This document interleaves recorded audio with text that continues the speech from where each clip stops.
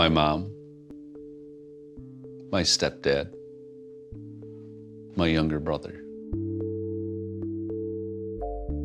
October of 2016, my mother had passed away.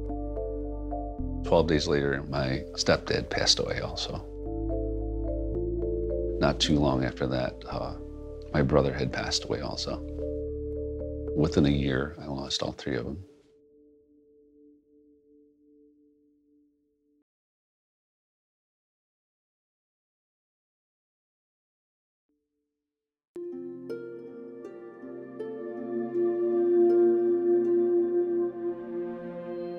I've been an artist all my life.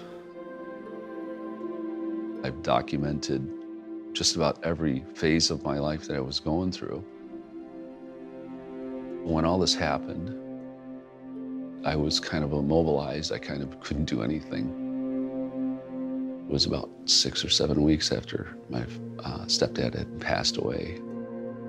I started doing art again. I needed to.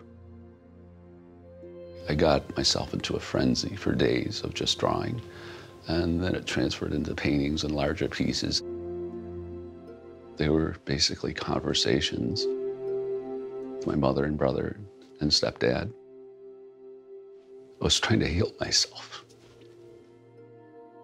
It probably saved my life.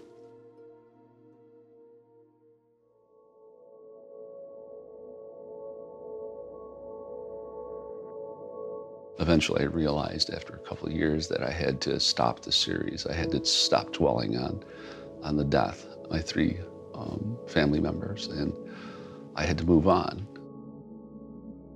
The paintings documented a piece of my life that was probably one of the most emotional, heart-wrenching places I've ever been. It makes me feel better about the situation of loss.